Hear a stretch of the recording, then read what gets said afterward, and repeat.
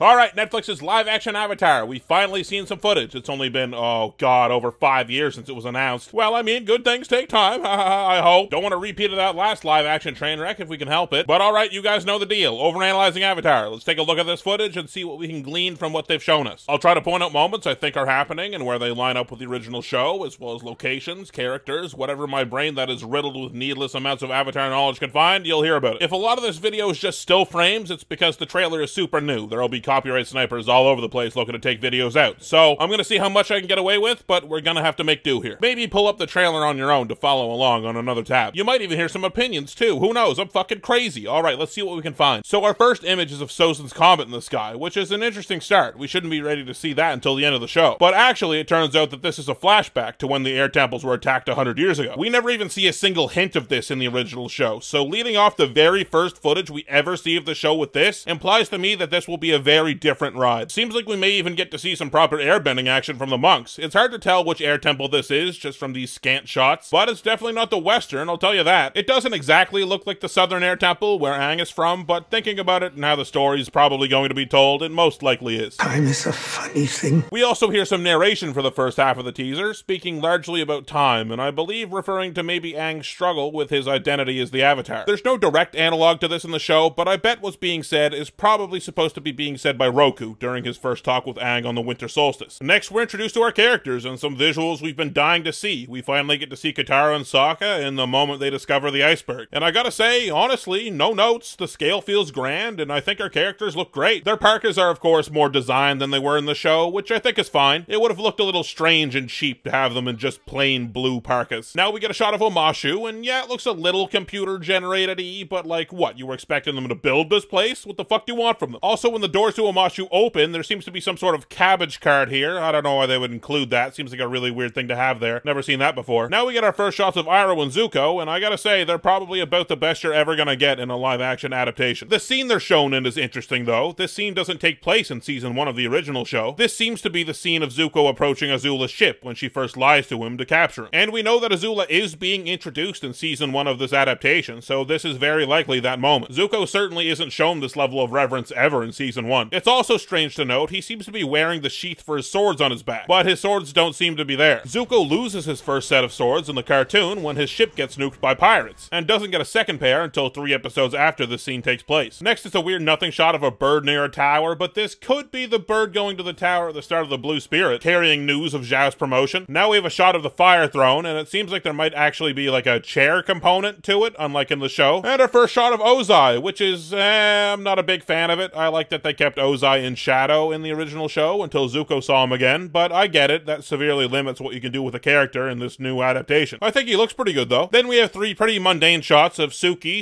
and Sokka, and the Kyoshi warriors training. This all very clearly takes place in the dojo on Kyoshi Island, and I gotta say, pretty stellar set design. It looks just like the show did. Sokka doesn't seem to be dressed in a Kyoshi outfit here, so this is probably the scene near the start of the episode where he comes in and interrupts and is just generally a dick. Now we see Aang approach Crescent Island, but the strange thing is, he's on his glider. Aang never goes to Crescent Island by gliding. The first time he was with the gang on Appa, and then the second time he didn't even mean to end up there. He just went for a midnight surf and that shit got way out of hand. And we finally get our first shot of Aang in motion. Well, in the trailer at least, not in this video. And yes, I continue to say this is probably about as good as you're gonna get, visually at least, from a cartoon into live action. Now, I don't know if that's gonna be a popular opinion, but that's how I feel. I think everyone looks pretty great. Now we get a shot of Aang being sad in a burned down forest, which is definitely when Aang was sad in a burned down forest in the episode The Winter Solstice Part 1. This shot combined with the shot of him visiting Crescent Island and therefore Roku's spirit pretty much confirms to me that at least the Winter Solstice two-parter will play out at least roughly the same. Next, we are witness to Zuko's burning at his Agni Kai against his father. In the original show, you kind of get the idea that Zuko refuses to defend himself at all, but at least in this shot, we see Zuko blocking an attack, which is a little odd since Zuko's banishment was actually due to him not participating in the duel against his father. But maybe Ozai is just mad that Zuko refuses to attack, is the thing, maybe? Next, we have someone putting up a picture of Aang on a board that has like maps and stuff on it. At first, I thought this might be Zhao, but I think this dude has a shaved head. I think it's Zuko. Next, we have a shot where Iroh and Zuko are threatened by some off-screen force, and Zuko does a kick. And honestly, the fire effect, the small amount that we see, doesn't look bad. We don't get to see it form a projectile or anything, so we'll still have to wait and see. I'll wager that this scene takes place during the Winter Solstice episodes as well, because we know that those episodes are happening, and Iroh is dressed really weirdly. In the cartoon, he's kidnapped and taken down a road, mostly naked, made by Earth Kingdom soldiers. I think this is probably that scene, but instead of leaving him naked, they probably just found something to throw on him. And this fight scene that seems to take place on just some road is probably their fight scene against those Earth Kingdom soldiers. Shot of Azula in the throne room. The only time we ever see her in there in season 1 was the very last scene, where Ozai tells her to go capture her brother and uncle. This could be the same scene, but probably much earlier on in the season, considering what we know. Sokka and Katara holding lanterns somewhere. Now that never actually happens, except for Sokka in the extended opening in the very first episode of the show. Aang's tattoos glowing while he meditates happens at the Spirit Oasis in the North Pole. Weirdly though, he seems to be indoors, when the Spirit Oasis is definitely outdoors in the cartoon. Here we see the attack on Kyoshi Island. Lovely attention to detail that it's on a slight incline, just like in the show. Then we see someone drop from the sky and send everyone flying with airbending. Now the thing is though, it looks like this person is wearing green, at least definitely not Aang's colors. And we also know that Avatar Kyoshi has been cast and is appearing in season 1 of this show. I'll bet you this is Kyoshi coming up to lay waste on some get off my island type beat. Shot of Appa flying off away from some Fire Nation soldiers, and I mean that could be any number of situations. Then we have some shots of the gang flying through the Batola mountain range near the Southern Air Temple. This is straight out of the original show, and we meet punished Momo. My man has seen better days. Our final shot is of the gang undoubtedly approaching the beach of Kyoshi Island, since Aang will want to go there to ride the elephant koi. And then the whole Suki thing and Kyoshi probably show up, and that's it. That's all we get. Minute and a half. And you know, honestly, guys, I don't think it looks too bad. I know we don't get a lot. No dialogue, no real fighting effects. There's still a lot that has to be done right for this show to be good. But judging it just from this, man, I think they might do it. I think the biggest question still is the tone. Like I said, I think our characters look great. It seems like from the scenes they're referencing, they touch on some very important parts. But the tone is what will sell it. Will it be directed more at kids, adults, fans of the show? Are you going to try to get new fans? Or are you going to try and find a balance of everything? That's really what I think it comes down to now, because I think the visuals are taken care of, at least from what I can see here. It comes down to the writing and tone. I see this, and I think we've got a chance. Some kind of chance. I guess we'll see February 22nd. This is where I usually do my patron shoutouts, but I'm just going to do one of these real quick. If you're just finding my channel because you're interested in Netflix's Avatar, you should subscribe, because I'll be covering it extensively. You'll probably be way into my other videos too, called Overanalyzing Avatar, where I go episode by episode and talk about, like, actually everything about the show. You know, writing, themes, Easter eggs, animation flubs, jokes you didn't catch, everything. I've also covered all the Avatar The Last Airbender comics, and I've even started doing Overanalyzing Korra recently. So yeah, give my other videos a go. Everyone seems to think they're not so bad. There will be a link to the playlists in the description. Patrons, I'm sorry, your shoutouts are gonna have to wait until the next regularly scheduled video. I had to pump this shit out as fast as I could. Just know that I love you all.